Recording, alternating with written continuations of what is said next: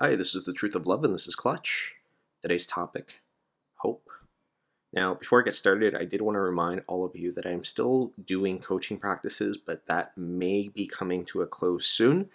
I will keep you posted, but for the time being, coaching practices are still available. If you're interested, please be sure to book something on my website at www.thetruthoflove.net. With that being said, I wanted to talk about the topic in hand, which is hope.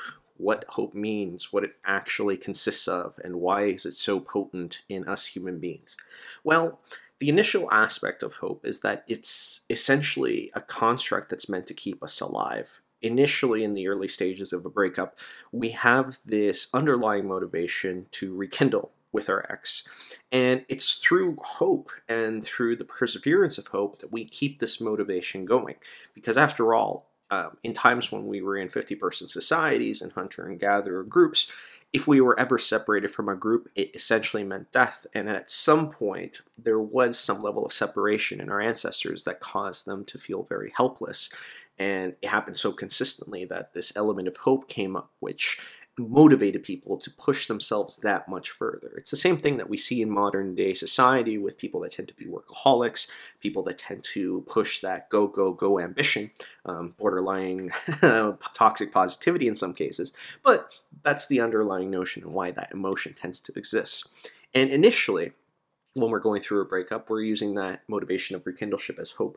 But as time progresses, we start letting go of hope and start bringing in this element of understanding. We start understanding the flaws and the traumas that have happened to us. We start accepting ourselves for our insecurities and the things that happen to us.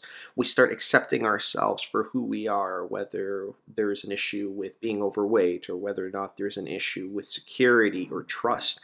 We start accepting ourselves for our actual selves, what we call the ego or the inner ego in some cases. And of course, whenever we are processing these emotions and we're analyzing what has happened to us, we are analyzing every single detail under a microscope. The main reason is we're trying to understand the why, and most importantly, we're using that underlying emotion of hope to essentially promote this ambition that we can possibly get back together with our exes. So we're very critical of ourselves, and most importantly, we're very specific on the levels of details. This is why whenever I have coaching sessions with some of you, I will let you guys take over the first half of the session and just tell me everything that's going on, because that level of detail and getting that level of detail out helps us in the aspect of a therapeutic sense. It's also a double-edged sword in the sense that if we spend too much time specializing on the details, we might miss certain things or certain elements that we're meant to learn and we're meant to grow from. Eventually, as we start accepting ourselves for what we are and our insecurities as well as our imperfections, we'll start focusing our attention towards our ex, and we'll start accepting them for who they are. Are they a superficial person? Are they highly ambitious, highly workaholic, highly selfish? These elements will slowly come to you as time progresses. And a lot of times it will be funny to us to start seeing these small chinks in the armor in our ex, especially as enough time and space away from them has progressed, because we'll start noticing things that we didn't necessarily notice when we were wearing the rose-tinted glasses. And oftentimes when we approach friends or family and ask for some feedback or some input on it, they'll chuckle and they'll say, well, it was kind of obvious that this person was superficial, or it was kind of obvious that this person was very selfish. But it's not something that we in the moment truly analyzed. And this is why it's important to take that time and space away. But this other unforeseen consequence of hope is that it allows us to see the situation for what it is eventually, because we spent enough time obsessing over the problem and obsessing over the person that we start understanding where this person came from, or at the very least, we start understanding what kind of person this is. And that's the key indicator. Why is it that hope exists? Why is it that we don't see these imperfections in people and choose to ignore the red flags in people that we choose to bring into our lives? And yet, after we've been separated from that situation, and then after enough time and space away from this person has progressed, we start seeing these things. Well, the main element of hope has to do, believe it or not, with projection. Because I have this underlying motivation to survive and replicate in my life. My goal is to find someone that can help take care of children, that will help me produce some offspring, and of course live a healthy and secure life. At least that's the biological sense of things. We're choosing to ignore the psychological and emotional aspects of the equation, at least for now, but those are the underlying issues.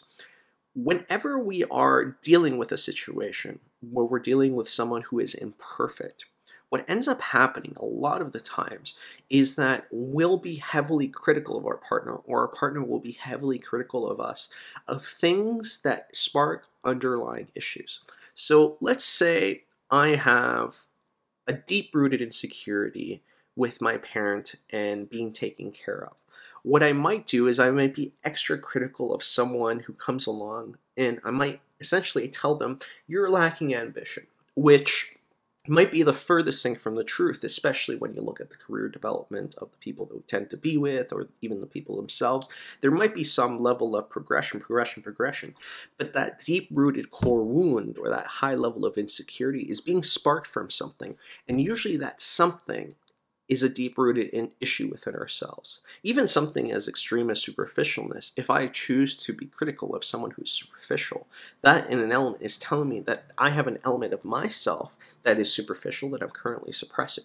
And isn't that a bit of a paradox? Isn't that a bit of an ironic twist to what it is that we tend to be critical in others? Usually we're critical of the very things that we are suppressing in ourselves.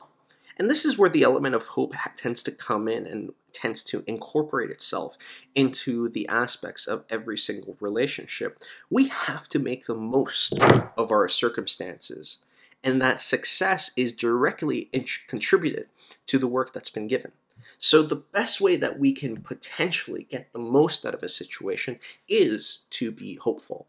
I am hopeful that this relationship is going to work. I am hopeful that this person is going to be trustworthy, even though I have some contradictions along the way, even though my intuition is telling me red flag, red flag, red flag.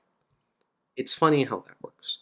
But as we gain more experience, and as we start learning to incorporate that intuitive thought into our process and start trusting our gut instinct, we will be less and less likely to be targeting individuals that spark core wounds in ourselves.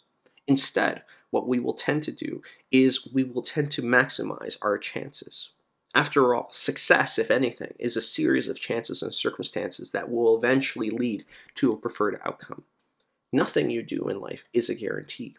The idea of us pushing for success as if it's a for sure thing is completely and utter nonsense.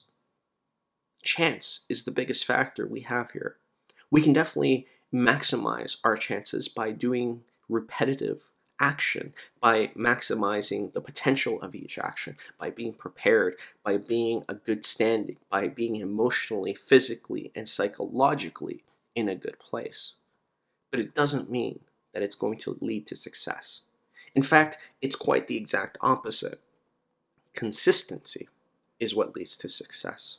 How many failures will you have to go through before you reach that next level? For every level, there's another devil, as I've said in the past.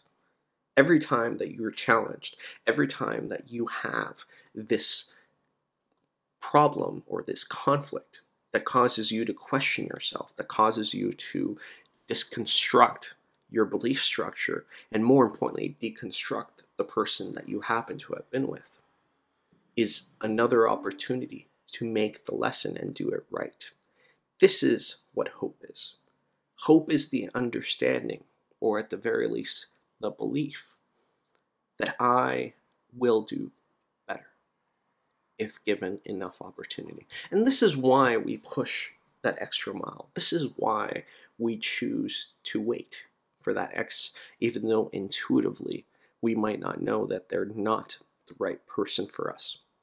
The differences between how you interpret hope have to do with the differences in philosophy. I am hopeful that the hard work will eventually pay off in the long run. But in reality, there's no guarantee.